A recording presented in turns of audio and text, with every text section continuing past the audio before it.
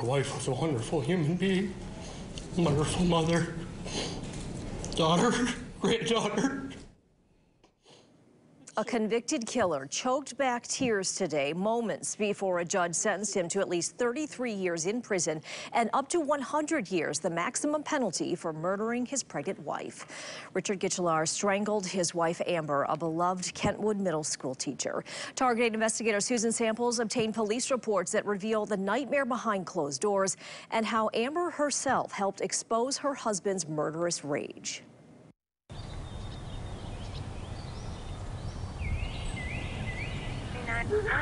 Emergency. My wife she's not breathing. She's not breathing. What's the address? And how old is your wife? Purple. She's purple. How old is your wife? Dead. Okay, listen to me. Listen to me. Don't hang up. She's crying.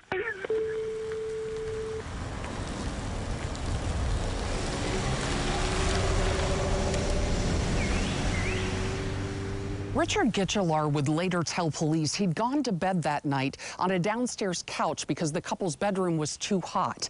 But in the middle of the night, he said he awakened to the cries of their baby, whose crib was in the couple's bedroom. When the cries didn't stop, Guichelaar said he went to check on the baby and found his wife, who was pregnant with their third child, dead in the couple's bed. We are sending the paramedics to help you now, okay? You need to stay on the line. I want you to loosen anything that's around her neck and tell me if she's breathing. She's not breathing. She's purple. Her eyes are bulged. She's dead.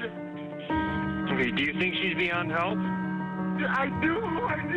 God.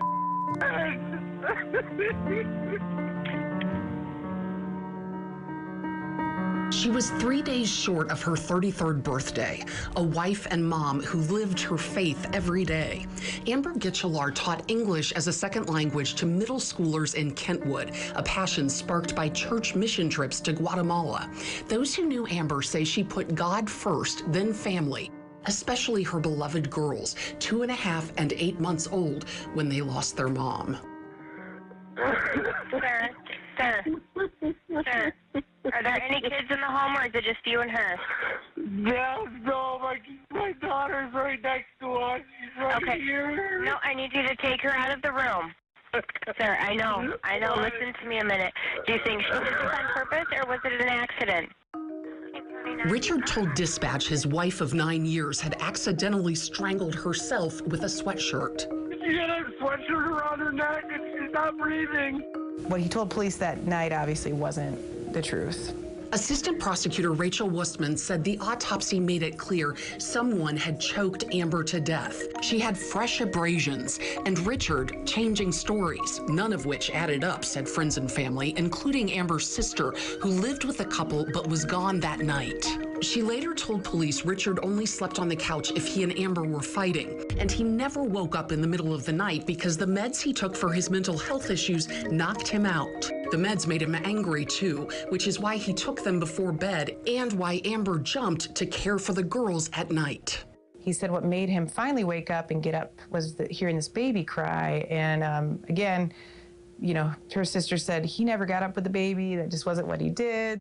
Indeed, friends told police Richard did so little around the house, Amber basically had 3 children, the 2 girls and Richard. One thing he did do, despite Amber's vehement protests, was watch porn, which prompted this angry text exchange a week before the murder. And when Amber's sister asked her what she wanted for birthday, Amber replied, a new husband. 2 days later, she was dead, and police, said Wustman, had a prime suspect. They said, you know, we've never had this situation before where everyone around these two is saying he did it. Richard's own father told police there was a 98% chance his son was guilty. Richard's sister thought he flew into one of his rages and could not gain control. And his brother told police as a child, Richard threatened to burn down the house and kill the family pets. Still, despite Richard's violent history, it seems no one saw the murder coming. No one, that is, except for Amber herself.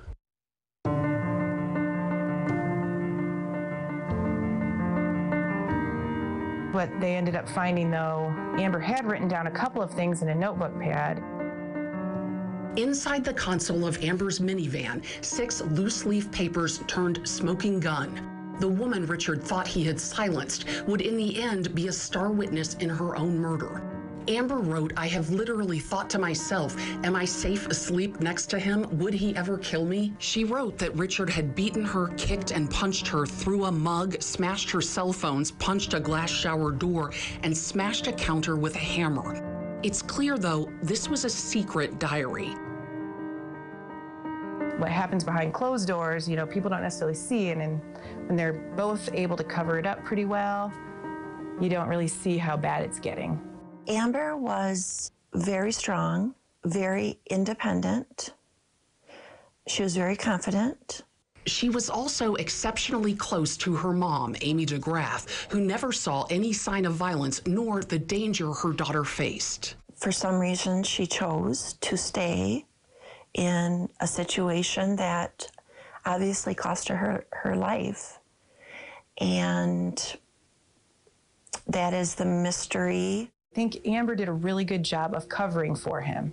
And probably because the kind of person she was, you know, she was just so loving and caring, and I think a fixer, and she always wanted him to be better and covered for him.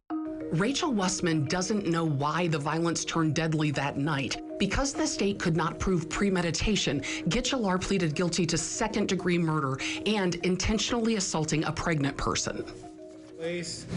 Did you strangle your wife and kill her? Yes, Your Honor. And that was intentional, was that correct? Yes, Your Honor. And you knew that she was pregnant at the time, is that correct? I did, Your Honor. Outside the courtroom the day of the plea, an incredible show of grace by Amy DeGraff to Richard Guichelaar's father. I'm sorry, George, that I don't know why that happened. It's senseless. Yeah. We're all just broken by this. We're just broken. But the DeGraffs are determined to honor Amber and God by helping others. That is our biggest hope, by speaking out about this and by sharing Amber's story, that if someone is in a relationship like this, that please know it could cost you your life. If you are there in that situation, please, please seek help. If you notice any red flags in someone else's relationship, the DeGraffs urge you to ask questions, and advocates say you should do that in a low-key, non-judgmental way because domestic violence survivors are often not ready to leave. It's complicated and it requires longer-term planning, but opening that door, even a little, listening to what the survivor needs, and on a broader level, trying to normalize this conversation is a good first step. You'll find resources on your screen right now and inside my story in the Target 8 section of woodtv.com. Also, Michelle, tomorrow morning at 10:30, advocates from Safe Haven Ministries will take questions live on News 8's Facebook page. That's tomorrow at 10:30. We need to continue this critical conversation because these homicides, domestic violence homicides, are happening way too often. Oh, yeah, absolutely. Yeah. And when you see the pictures of her, that bright smile, like you say, hidden. Yeah, this is an incredible woman who was so strong and no one knew what she was enduring. And yeah, God bless her and the family. And thank you to Mom for talking to us about her wonderful daughter. Yeah, amazing story. And again, like you said, 10:30 tomorrow morning. Yes. Important. Thanks, Susan.